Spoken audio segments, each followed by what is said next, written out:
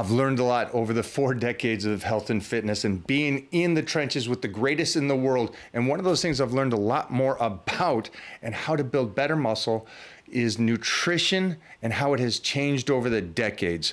And that's why I have the Titan meal plan for you guys out there that are confused about nutrition.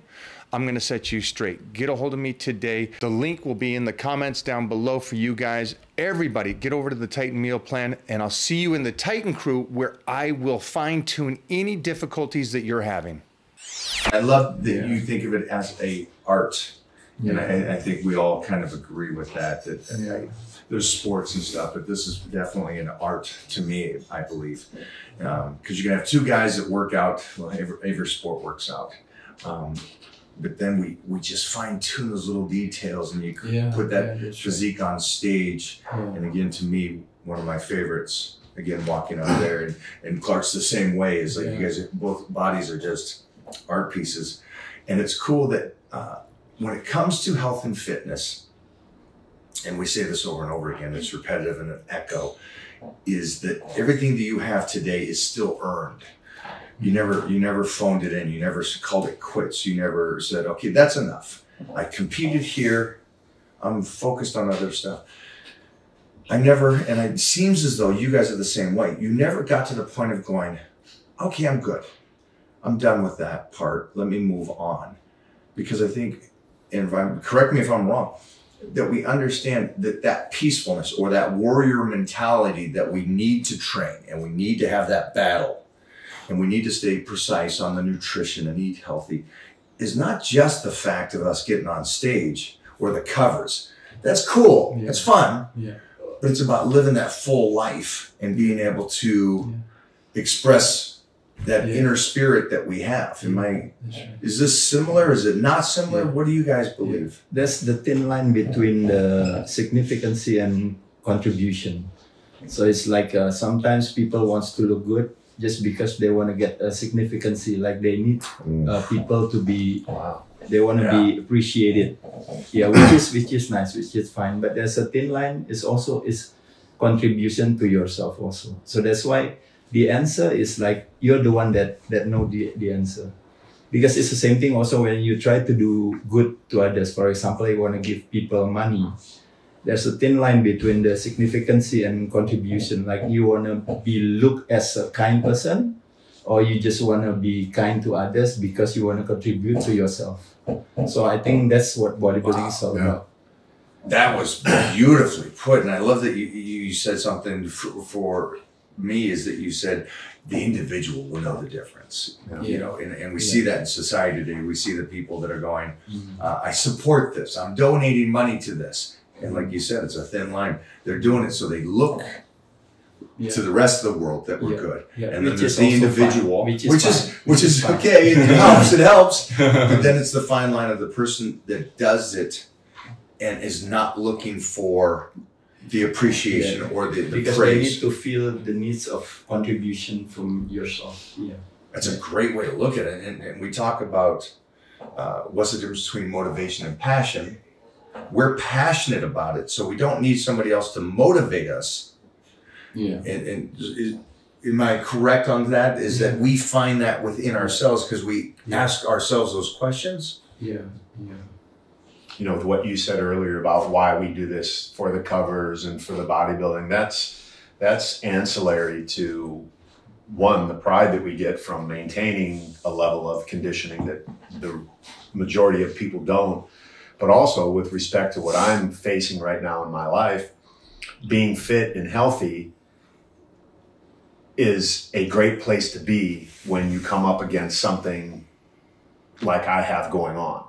It could be a lot different if I wasn't in shape, if I didn't go into the gym every day, when I wasn't preparing for a bodybuilding show or a cover shoot or to show off how I look. This is now really a matter of how well I'm going to be able to move through the next few months of my life and get on the other side of what it is I'm going through. So, you okay talking about absolutely? This? Absolutely. I just didn't want to sidetrack it with that. That's all. I would like to talk. I don't know how much you know about what Clark's dealing with right now, but I would like you to talk about this for a second, because I would like to also get life's not easy. It's not easy for anybody. I've never met somebody that has had a cakewalk life and never had ups and downs. I've had my downs, and Clark was there for me when I was at my lowest. I'd love to hear, after Clark talks about what's going on, is if you had, and you would want to talk about it, a downtime to where you pulled yourself or you had friends around you. But explain where you're battling right now. So you follow my stuff. You know I have cancer now, and it's something that I'm managing by becoming more focused on what we've all done for our entire lives. That's training. The number one thing I can do to address this situation in a thoughtful way is to get stronger, to get leaner, to be focused on what I'm eating, to be focused on what I'm thinking, and my consistency in the gym, and being coachable. So I've hired somebody to give me all of the information I need. And because I'm a Marine, I listen and I do. You're an artist, you listen and you do. You're a martial artist, you listen and you do. You've got the same background, and all. We are people who share information and expect people to do X, Y, and Z to get a result, but we're also receiving that information from people who we trust in our lives to give us direction, and that's really where I'm at. I know that the number one thing I can do is just be as fit as possible. And that discipline helps create a better mindset to go through this. In your quiet times, you can have weird conversations in your head of all of this. And I don't at all, because I've disciplined myself over the years, much like both of you have, with regards to how I'm going to think about what's next for me. So yeah, I'm grateful to have prepared myself for this moment in time. If you are confused about training, do not worry. That's what the Titan training plan is for. For you guys to subscribe to this plan, you also get the additional coaching from me in the Titan private group. Get in there today, and I cannot wait to start working with you and making your dreams come true. Let's get back to the show. Any downtimes? Any rough patches? Yeah. Especially just lately, actually. It's during COVID, I think. Yeah. I think everybody have. I think everybody's was suffering during COVID, including us also. I lost everything. You know, no saving, business, and the ultimate is I losing the loved one. I lost my mom also during the COVID. So I mean, it's just like. Yeah. But to me, I mean, I always feels like. This is what I'm trying to say. It's like, if you're aware that you are crazy, that means you're not crazy. If you're aware that you are stressed, that means you're not stressed. If you're aware that you are suffer, that means you're not suffer. So I think I'm suffer so much until I realize that I can see myself suffering. So when I see myself suffering means like myself is an object. I'm a subject. So subject and object is different. So that's why at least at that time I feel like, oh, I can still see that. I still have that awareness. So I think I'm fine, I guess. Yeah. So since my mom died, I associate that as like a miracle, because it seems like suddenly my life is like just like this, probably because of, I don't know, pray from my mom for me, I guess. So since then, I mean, like a lot of opportunity here and there and everything. Yeah. So yeah. I mean, everybody have their own journey. So I mean, I never bragging about like, I mean, like past is a history, tomorrow is a mystery. I mean, it's like so I mean, like, yeah, I just learn from your past. I mean, like you appreciate your history and everything.